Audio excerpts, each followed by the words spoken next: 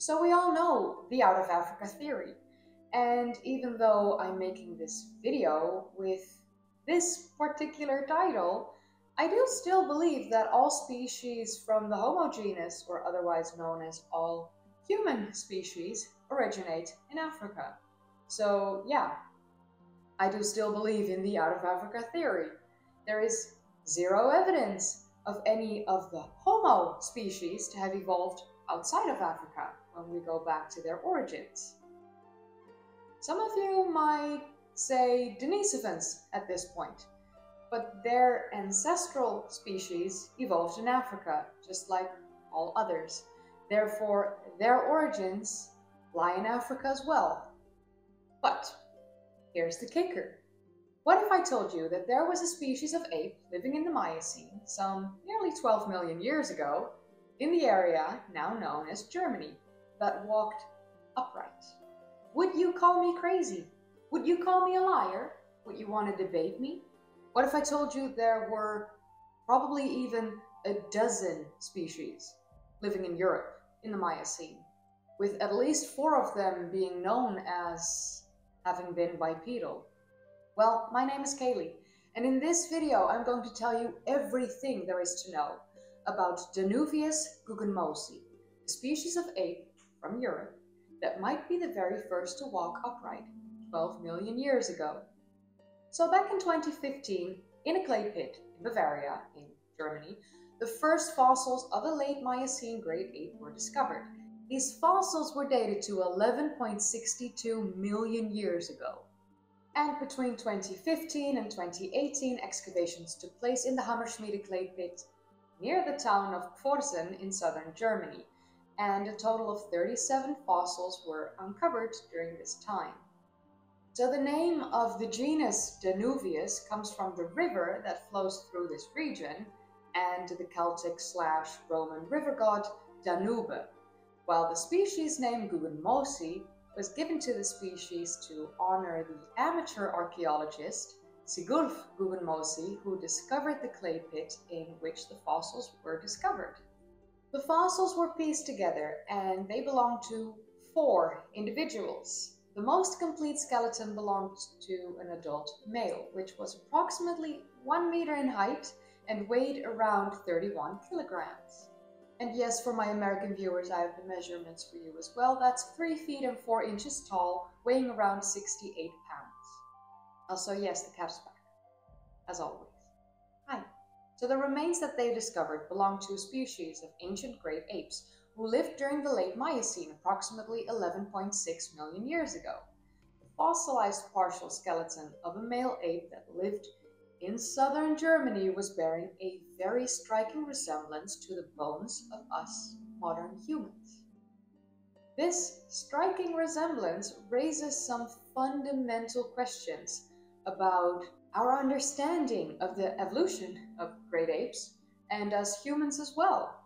So we've never known for certain when or where bipedal motion evolved in apes. It's actually been a question since Charles Darwin first argued that great apes were the ancestors of us humans. Up until this discovery, the fossil records of apes showed that the evolution of bipedalism happened around 6 to 7 million years ago in Kenya. Another bombshell I found out during the research of this particular video is that fossils were discovered dating back to 7.2 million years ago in the country of Bulgaria and on the island of Crete as well in the country of Greece. 2 European countries, 7.2 million years ago.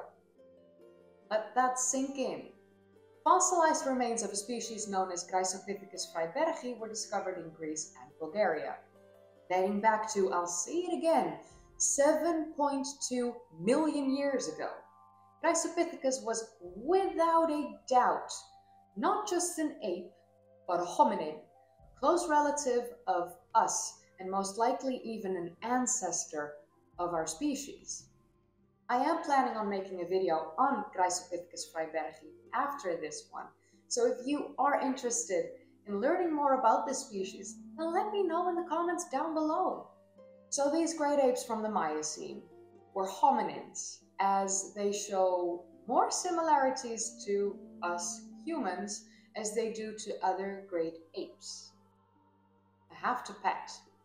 Among the remains were some well-preserved bones that led the scientists to reconstruct how Danuvius Guggenmosi would have moved. And while this species was able to hang from tree branches by using its hands and arms, it was able to straighten its legs and walk upright.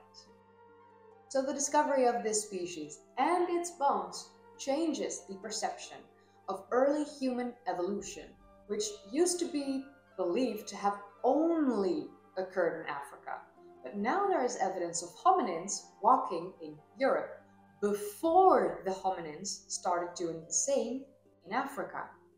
The area in which the fossils were found used to be part of a very lush forest climate during the Miocene, which was generally warmer around the globe than it is today. But near the end of the Miocene, the climate started to dry and cool down, which changed the climate in Europe, and the lush forest lands were then, well, slowly replaced by less dense woodland and grasslands. So I do personally feel like the hominins from Europe would have made their way further south into Africa eventually at the end of the Miocene, as the climate became more dry and started to cool down quite a bit. Their habitat changed quite drastically from warm to cool, gradual global cooling and the growth of an ice sheet, while monsoons intensified and forest land was replaced by grasslands. All reasons for hominins to make their way south into Africa, where there was still forest land, and opportunities for them to evolve and develop. But as I said, that is my personal opinion. It's not a factual claim made by scientists. Tell me, Lila, do you know anything? No. Blank. So back to the science and what it reveals to us. According to David Begin, a paleoanthropologist from the University of Toronto, there used to be two main theories about hominins starting to walk upright, and how these theories have now been proven to not be correct. So the very first theory was that both apes who walked on their knuckles and humans who walk upright diverged from a common ancestor that moved like a monkey. Preface, moved like a monkey. The second theory is that the knuckle walking of apes was actually seen as an intermediate step between humans and monkeys. Both theories, I believe, are very preposterous, but yeah, that's just me. But the discovery of Danuvius Guggenmosi and the research done by lead author Madeleine Boma of the University of Tübingen shows that neither of these theories is correct. And the reason for this is because Danuvius Guggenmosi had both the long arms that allows apes to walk on their knuckles. Like a gorilla walks. We've all seen a gorilla walk, right? But Danuvius also had the specific adaptations needed to be able to walk upright. Danuvius Guggenmosi had some of these specific adaptations that we don't even see in living apes, that we have only seen in other hominins, like the earlier common ancestors of us humans, like the genus of Australopithecus or Ardipithecus or Paranthropus, or early Homo species like Homo erectus, Homo habilis, our early common ancestors. So, what do we know about the morphology of Danuvius Guggenmosi? Well, we know that they were very small, with an average weight of an adult male estimated to be between 26 and 37 kilograms, or for my American viewers, that's between 57 to 82 pounds. It's not much. And the average weight of an adult female was estimated to be between 16 to 22 kilograms, which for my American viewers again is between 35 to 49 pounds. The molars of Danuvius were wide, and there was a broad length between the two cusps. The premolars had 3 roots instead of 2, and the canines were oriented more vertically compared to other hominin species, which had the canines somewhat sticking out. When looking at the possible morphology of the body, it seems like Danuvius had a broad chest, and their diaphragm was located in the lower chest cavity, like us modern humans. They have actually been the very first recorded Miocene great ape to have this, which is another indication of bipedalism. And I hear you think, why would you say that? Like, what does that have to do with bipedalism? Well, I'll tell you. With the diaphragm located lower in the chest cavity, the lower back should be extended with a greater number of functional lumbar vertebrae, which may have caused lordosis, which you know is the normal curvature of the spine that we see in us humans. This would have actually moved the center of mass over the hips and legs, and that points to bipedal activity. Not paranormal activity, you know, we've all seen movies, but bipedal activity. So the fingers, the wrists, and the elbow bones indicate Danuvius had a very strong grip, with load-bearing adaptations for the arms. And the legs show load-bearing adaptations as well, especially in the knee joint. I'm not going to show you my knee, I'm sitting perfectly fine, but you get the gist. So there is one major difference between us modern humans and Danuvius Guggenmosi, and that is the powerful, opposable big toe. Danuvius Guggenmosi had a opposable big toe that would have allowed it to grab branches with its foot safely, and probably even quite easily allowed it to walk through the treetops. So not necessarily walk on land, but walk in the treetops along the branches. Quite cool. So during my research, I found out that apparently David Begin has been studying ape fossils from Europe since 1981, and he says that there have been a dozen species of apes living in Europe between 12 to 6 million years ago, during the Miocene. These species lived in countries like Spain, France, Germany, Greece, Hungary, and Bulgaria, which back then were covered in subtropical forests. He says that these species show the very first adaptations for walking upright and the development of bigger brains and human-like teeth, which were adapted for eating harder foods on the ground instead of just the soft fruits in the trees. He actually believes that Europe was the place where the really important things were happening that eventually formed the basis for what we are today as a species. That our origins go all the way back to between 12 to 6 million years ago in Europe. And like I mentioned, it is widely known and factually proven that in the late Miocene, near the end, the climate cooled globally and eventually led to glaciations and ice sheets covering portions of the globe, changing the climate that used to be warm within Europe, subtropical forests. And my personal thoughts on great apes migrating into Africa during this colder period isn't that strange, actually, especially when in the Pleistocene, which came directly after the Miocene, we see all these hominin species emerge and develop in Africa, quite out of the blue, to be honest. Ororin, Tugenensis, and Sahelanthropus, around 7 to 6 million years ago, out of the blue, just poof, we walk upright now in Africa. Which is why I understand it when some people have trouble with the out of Africa theory, because they often ask, where did the first hominin species come from? Well, they were most likely hominins that used to live in Europe that made their way into Africa during a global cooling period, and because of the climate in Africa being much more suitable for them, their evolution sped up.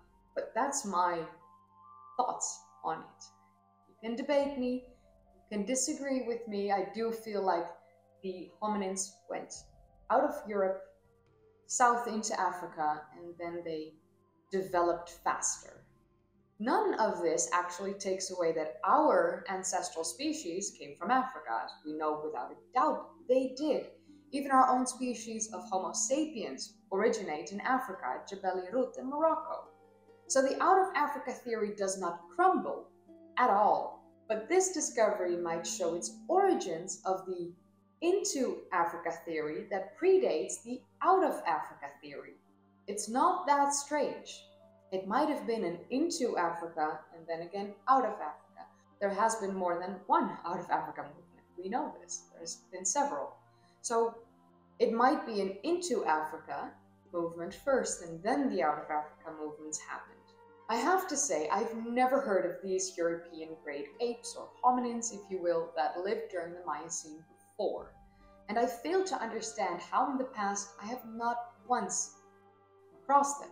I do know that Professor Per Alberg from the Uppsala University hinted at Graecopithecus Freybergi once, at least, during one of our conversations. He never mentioned the species name, he just hinted at a hominin species from Europe. I'm probably going to send him an email and see if he has some additional information for me to use in the video about Graecopithecus Freybergi. Because yeah, I would love to fill that video with as much information as possible. But how blown away were you when hearing the information about Danuvius Guggenmosi in this video and the fact that it was a bipedal species that lived nearly 12 million years ago? Please let me know in the comments down below, and I would love to hear your thoughts and opinions. I enjoy reading them. I enjoy sometimes having a back and forth in the comment section. If you enjoyed watching, then don't forget to give it a thumbs up, subscribe if you'd like to see more of these kind of videos, and click that bell icon if you want to be notified whenever I upload. If you haven't seen my previous videos yet, then click the card in the upper right corner or click one of the links in the description down below. They go straight to my playlists, or you can click a video in the end card. The end card is always set to best for viewer, and therefore YouTube caters to you and what it is that you'd like to see. I would also like to say a massive thank you to all my patrons and my channel members. Thank you so much for supporting me. It means the world to me. I don't post enough there, I know. I've still not completely acclimatized to being back after a month in Egypt. You kind of have a lot of stuff to catch up on when you're away for, a little over a month. It's a lot. But I'll try and post more. I'll try and do my best more. Yes, I'll try. But with that said, thank you so much for watching, and I'll see you in the next one. Bye, guys.